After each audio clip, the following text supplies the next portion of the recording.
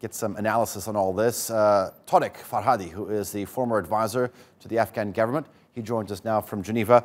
Good to have you on the show, sir. All right, trying to read the situation and Secretary of State Mike Pompeo's unusually harsh tone, which I think you would agree, it seems the United States is basically telling two bickering brothers, get your act straight or you're not going to get any food.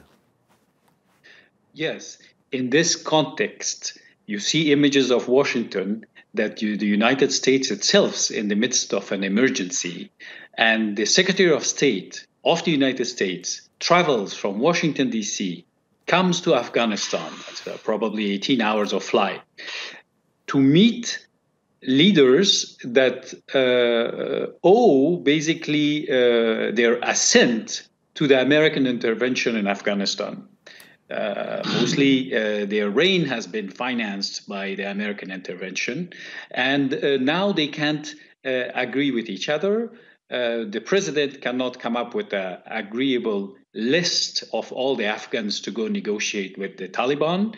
And as much as this situation lasts, there's a risk for the United States to see the Afghan National Army disintegrate. And that's the investment that cannot be put at risk. Okay. In this statement, the Secretary of State says these people are now acting as a direct threat to the United States' interest by not agreeing with each other. Okay, Torek, tell me this. The Doha deal, the U.S.-led peace deal, was calling for intra-Afghan peace talks, which was supposed to begin 10 days after. And that 10-day period was supposed to be on March the 10th. We've passed that by almost 2 weeks.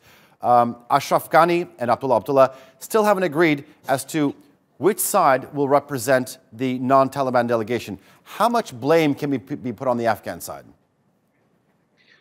All the blame can be put on Kabul for the leaders not being able to agree on a common list. In fact, the word is President Ghani has the control of the list, and the list that he has communicated here and there informally has not been even shared with the others.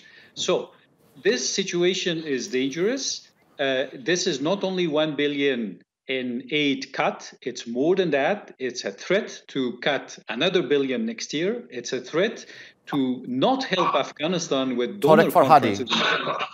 Torek, I do apologize. We do have to cut you there. I do apologize. Sometimes this happens in news. We're going to have to go straight to. Thank you very much.